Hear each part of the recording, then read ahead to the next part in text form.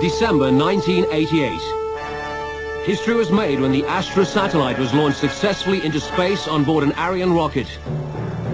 A dream had become reality, and a whole new era in satellite television had begun.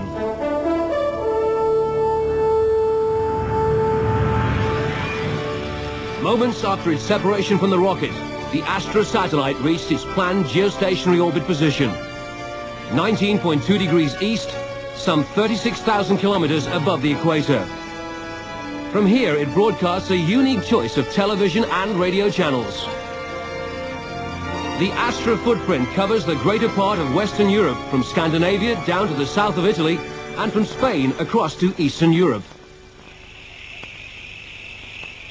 Within this footprint, except for outlying areas, a small 60-centimeter dish is all the viewer needs to receive the direct transmission of Astra's great programming choice.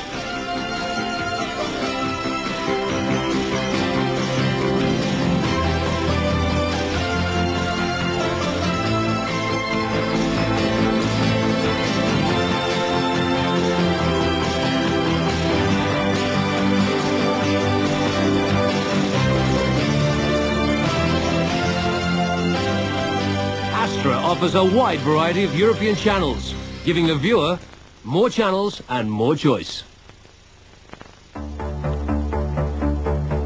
But let's take a closer look behind the scenes. Astra is operated by Société Européenne des Satellites, a private Luxembourg company founded in March of 1985 under a franchise from the Luxembourg government, with headquarters at the Château de Betzdorf.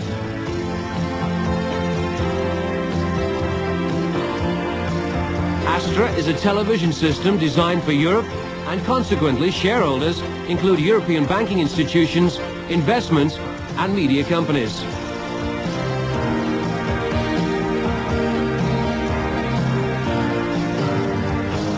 The company employs over 100 staff from some 16 different nations, and it's this team of multinational professionals who ensure the success of the Astra system.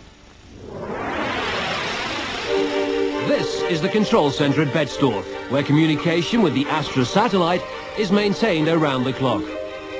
The control center ensures that the Astra satellite system functions perfectly at all times.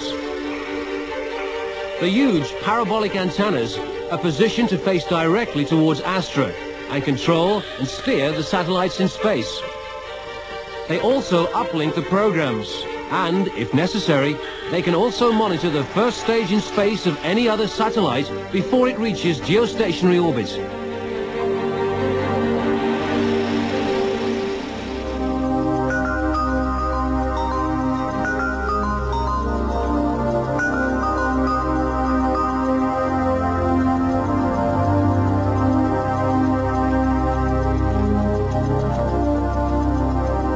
Satellites are monitored and steered from this control room, which is equipped with at least 1 or 2 backup units and is capable of servicing the Astra system. The individual channel transmitters on the satellite are called transponders, and they are monitored from this control room.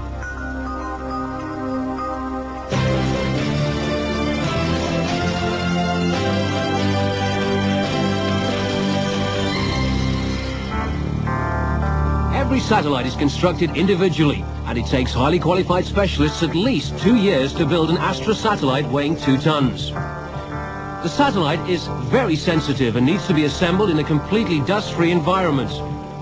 Each part undergoes rigorous testing to ensure that it functions perfectly on its own and as part of the system.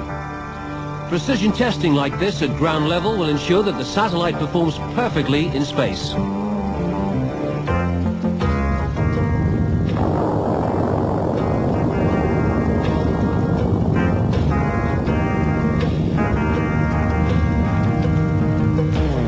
But let's go back and see what happens after the launch. The Ariane rocket projects Astra towards its temporary orbit near the equator. In this elliptical orbit, the closest point from the satellite to the Earth is 220 kilometers, and the furthest is 36,000 kilometers. Helped by the firing of onboard thrusters, Astra is then propelled into its geostationary orbit, where the satellite unfolds its 20-meter-long solar panels. These panels supply the energy for its electronic system.